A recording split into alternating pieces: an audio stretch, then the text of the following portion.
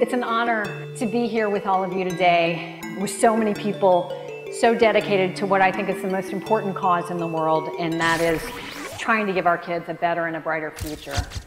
So this is an organization that was founded by me and several other people very recently to try to shine a spotlight on a number of issues around education here in New York City that we thought parents should know about. This is a fearless team of people, and no matter what curveballs have been thrown at them these last couple of months, they have never blinked. They have never once blinked. It's called the Parents Transparency Project for a reason, because what I know how to do is dig up information and put it out there. I'm not going to reveal who the donors are. I think this is a good cause and an important cause, and if someone wants to contribute to this cause without having to put their name on it, so they become a target of the people who were outside earlier today, then I respect that.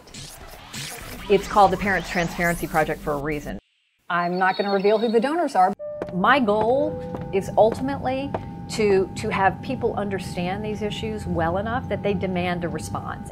Everyone in this room probably has been at this a lot longer than I have. My background is not in education, it's in journalism.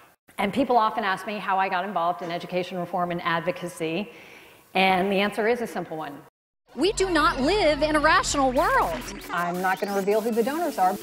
I'm not going to reveal who the donors are. I'm not going to reveal who the donors are. I'm not going to reveal who the donors are. I'm not going to reveal who the donors are.